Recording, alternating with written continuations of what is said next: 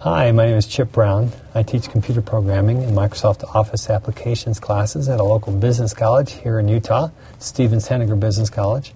I also create practice tests for Microsoft Application Specialist certifications. Today we're going to learn in Microsoft Office Access 2007 how to create a query that uses multiple criteria in one field.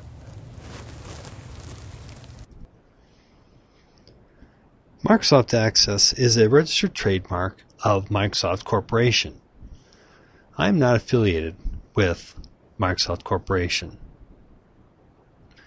To create a query that has fields for which more than one criteria is being used, let's go into the Query Design tool. To access the Query Design tool, click on the Create tab. In the Other group, click Query Design.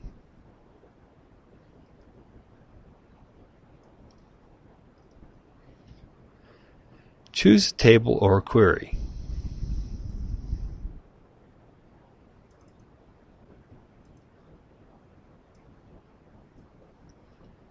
Add fields to your query.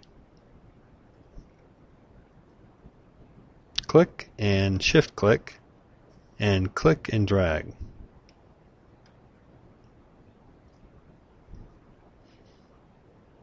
Next, add criteria to the field.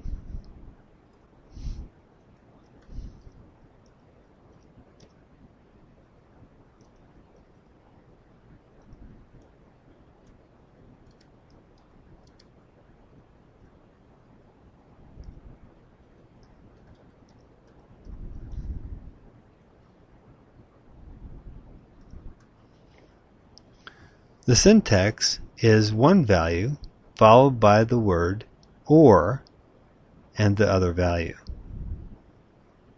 This will return records that have values of one or the other criteria.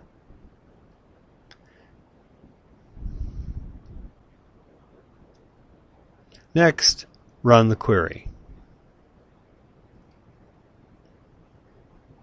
This is the result of the query. You can see that the records that are returned have the criteria of the one value